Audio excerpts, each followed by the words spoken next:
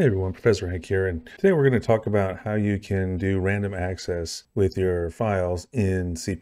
So what do we mean when we talk about random access? What we mean is we're able to move the file pointer around throughout the file so that you don't have to start from the very beginning of a file in order to read from it, right? You can fast forward to, say, the middle of the file and then start reading from there. To do this, we're going to need to look at four functions: seekg, seekp, putg, putp, and then in addition, we're going to look at tellg and tellp. So let's go ahead and get started here. So, it'll be helpful to think of this as we're going through it as a file being basically a giant array, right? So you can think of, you understand that C strings are arrays filled with characters with a null terminator at the end. Files are like giant arrays filled with bytes with an end of file byte at the end. So if you keep that in mind, then moving around within the file is a bit easier, I think, right? Because you can say, oh, well, I want to go to the 10th byte, which is really kind of like element 9 in our array analogy here. Okay, so let's do that. Let's keep that in mind. Let's give it a try. So let's write a program that is going to create a text file. And we're going to need OFStream to do that. And we'll open it and we'll name our file, maybe output.txt.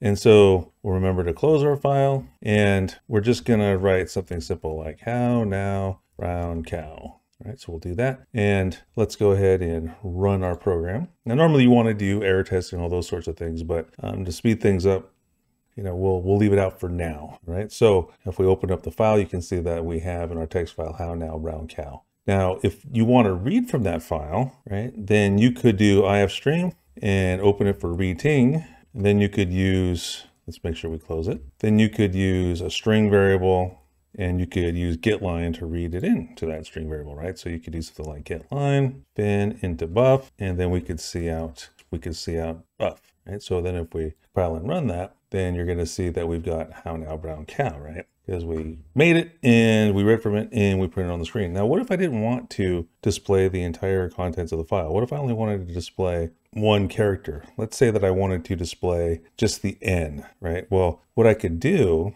is I could use this function called seekg, right? So the seekg is seekget. So that allows us to fast forward our file pointer. In the file pointer, when you open a file for reading, it automatically gets set at the beginning of the file. When you open a file for writing in normal mode, then it gets set at the beginning of the file. If you open a file for writing in append mode, then it goes to the very end, right? But we can move that thing around. And so we don't have to start our reading from the very first byte. We can move forward, and that's what seekg allows us to do. So we've got three options here, right? So we've got iOS beginning, iOS end, and iOS cur. So you have to specify two things when you're fast forwarding, when you're moving around within a file. How many bytes you're going to move in from where, all right? So the first argument is how many bytes in you want to go.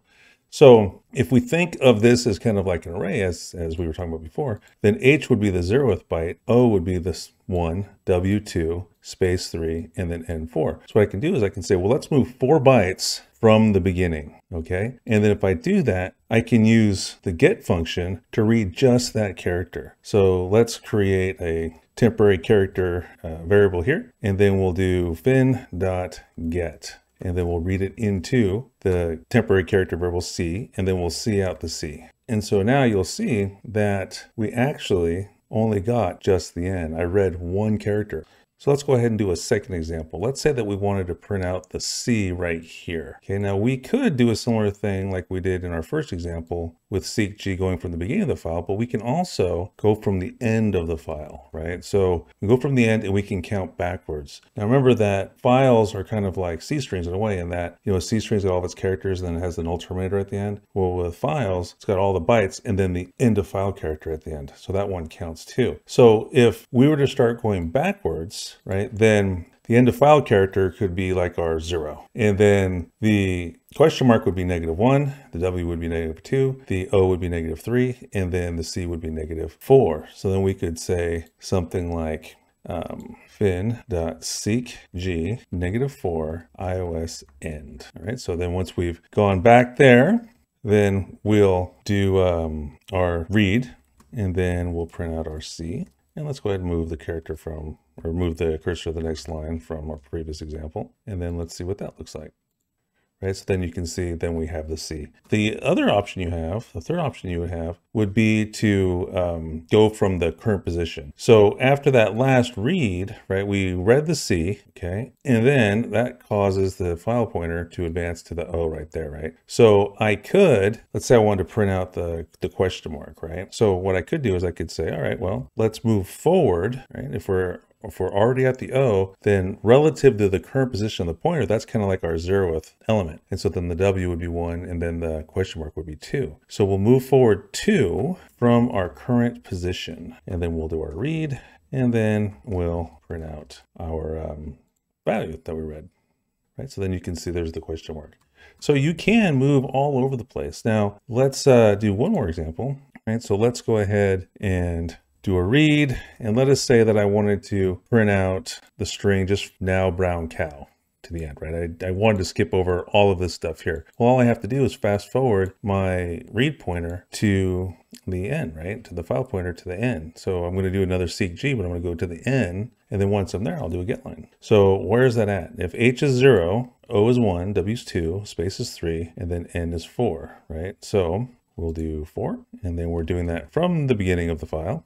And then we'll do our get line from the file into our buffer string variable, and then we'll see out our buffer variable, right? So then you'll see that we only printed out what was left in the file, right? We fast forwarded. We didn't have to process the entire file.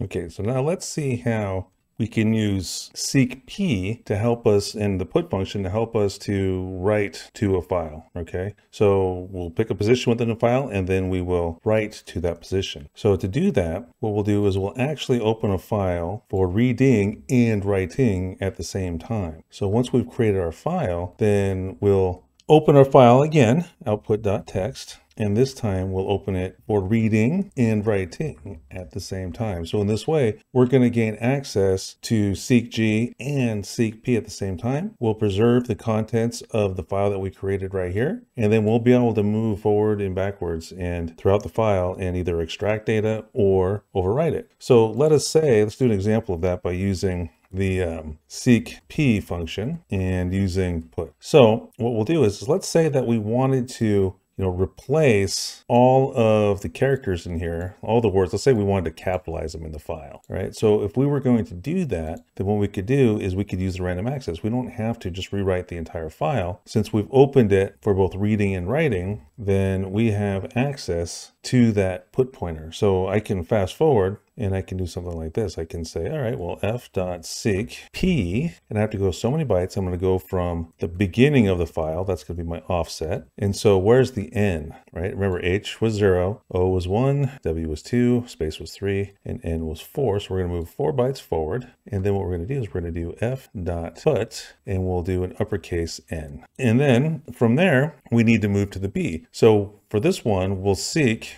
from our current position, okay? And so how many bytes are we going to need to do that? Well, to do that, if we're at N, right, then that's 0, and then 1, 2, 3, 4. So we need to move 4 forward again. And then we'll do our put again, and this time it's going to be uppercase B. And then we need to go to the C. So we'll do seekg again. And here we'll do, just to show every single thing, every example here, we'll go ahead and we'll do from the end. So from the end. So we've got 0 for the end of line character, and then 1 for the question mark, 2 for the W, 3 for the O, and then 4 for the C. So that's going to be -4. And then we will do our put, and it'll be an uppercase C. Now, once that's done, we can rewind to the very beginning of the file and then grab the whole line, and then we can rewind to the beginning of the file, do a read using getLine, and then display the contents of the file. So since we're going to be doing a read, let's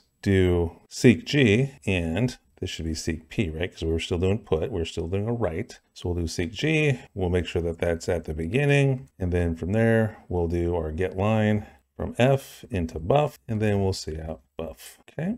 And let's make sure that we have a string variable named buff. That would be useful. All right, so let's go ahead and try it.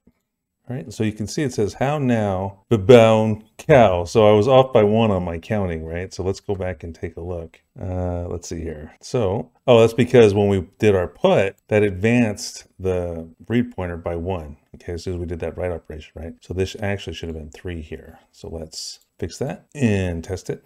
So you can see we made all of the changes and we're able to view all of those changes by only opening the file 1 time. Right, so we were able to open it, fast forward doing our writes all along the way, rewind, and then grab the whole line and then print it out on the screen. Right, so one more example, you can do this with binary files as well. So let's create, we'll do a file of records. So let's create a record here and we'll just store in it an integer and a double. And we'll go ahead and initialize an array of those things. Okay, so what I'll do is I will create the file. So we'll say fstream f records.dat, and we'll do this for writing in binary mode. And then we will write that array to the file, reinterpret cast, char star, and then we're going to write our array of records.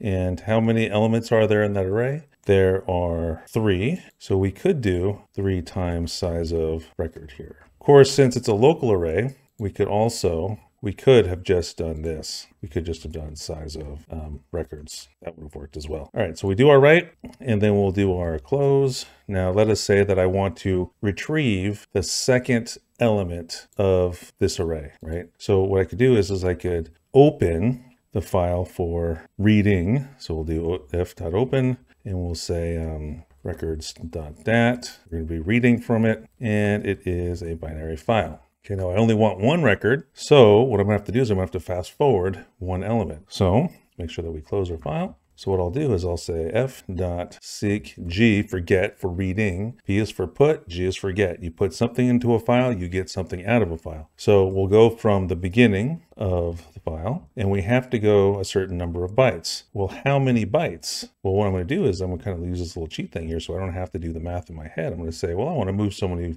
records forward. I want to move the size of a record forward, right? Remember, this first element would be the 0th element. Now this is going to be the 1th element. So I'm going to move forward 1 times the size of a record. And then once I've done that, then I can read my record into a temporary record here. So I can just do a read. So I'll do f.read, and I'm going to read into the memory location of my record, of my temporary record. And how many bytes am I going to read? Well, I'm going to read the size of a record.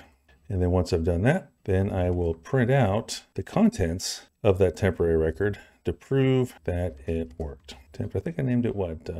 Let's see here. Yeah, int x and d. Okay, so let's try it. So you can see I was able to successfully extract the second record. Now let's do a similar thing like we did with how now brown cow, right? So let us say that we wanted to change the second record, and then we'll read in the updated array and then print out the contents. So if I was going to do that, if I wanted to change the contents of one of the records, then what I'm going to do is I'm going to open it for reading and writing, similar to what we did with the text file. And I'm going to go forward 1 record, and then I'm going to do a write. Okay. So, because I want to change the contents of this, we'll change it to, I don't know, 4 and 4.4. So I'll initialize this new record here with 4 and 4.4. And then I'll write that record. Okay, so let's fast forward. So we're going to do f.seekp this time, because we're going to put, and we're not reading, so let's get rid of that. So we're going to put the new record in there. So we're going to go forward 1 times the size of a record from the beginning of the file. And then we're going to write that record. So f.write, and then we got to do our casting. Okay, and we have to give it the memory address of where we're getting the data from, and then how much data we're going to write to the file. So we're going to write the size of a record to the file, and then I will rewind, move my seekg pointer to the very beginning. Okay, and then what I'll do is I'll create another record array. We'll call it records in, and then I'll read in the entire array. .read, interpret cast, char star into record in. And I'm going to read 3 times the size of a record, and it's records in. And then from there, I can print out the contents of that new array here to prove that it actually worked. All right, so we'll do that. So we'll say for auto r records in, and then we'll just do a little cout here. Cout r.x and r.d. Okay, so let's go ahead and check it out. All right, so then you can see that we were able to successfully update the record in our binary file. Okay, so for this example, let's go ahead and reopen our output.txt again. So we'll do ifstream then output.txt, and let's say that I wanted to fast forward for reading, I don't know, 6 bytes in from the beginning. All right, now what tellg is going to do is it's simply going to return the position of that pointer, right? So I can do something like this. I can say fin.tellg, and then I could store that in an integer, right? Or I could just simply send it to cout, but either way, it's just an integer, and that will simply report the current position of that pointer. Right, so that you can see we went 6 bytes in. Now, a clever little trick with this is that if you wanted to be able to tell how big a file is, well, then what you could do is you could move the pointer 0 bytes from the end of the file, and then you could ask the pointer where it's at, right? So you could say, fin.tellg, and then that would tell you the size of the file because it would be at the very end of the file at that point. And so you can see that, this file is 18 bytes. And tellp works the exact same way. It's just that tellp is used when you've opened a file for writing. So now you know how to do random access on files in C++.